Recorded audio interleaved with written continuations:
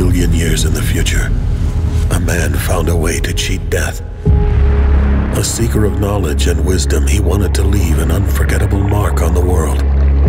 In his quest for everlasting legacy, he discovered ancient technology that allowed him to transfer his consciousness to a body of his own design. His first living vessel was far from perfect, but it gave him time to improve. Make each new one stronger, healthier, and more resilient. Thus, he became known as the Changing God, one who lives from life to life without end.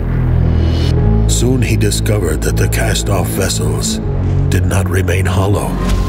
Each time he fled a body, a new consciousness was born in his place, sentient and intelligent, capable of living on their own. At first, he embraced the cast-offs like a father, but as his immortality corrupted him, he became distant, indifferent, inhuman. Treating his children as mere tools to his ends, he took no interest in their fate. Worse yet, by escaping death, the Changing God has awakened an ancient creature known as the Sorrow. A grim guardian of balance with one purpose only, to eradicate the Death Cheater and all of his cast-offs. And then, you are born.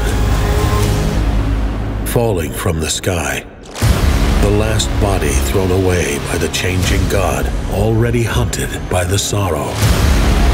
Your death seems inevitable. What happens next is your story.